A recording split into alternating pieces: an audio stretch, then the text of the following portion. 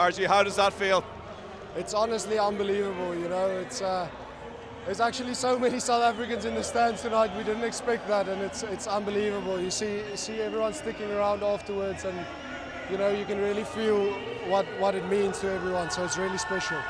Flashback 4 years, the journey that you have had, the setbacks, the troubles you've had to get to this point. Just talk to us about that journey you've been on.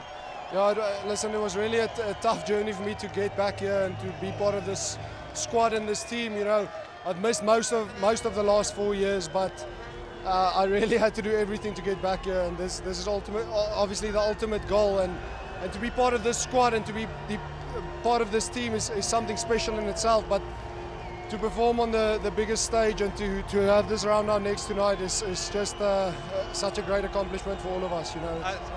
To be packing down with your clubmate with Munster there towards the end, you know, a huge moment. I know everybody back in all the Munster fans and everybody back in Ireland really delighted to see you out there. Yeah, it was actually special to see all the messages and everything coming in this week from everyone back home in Ireland, you know.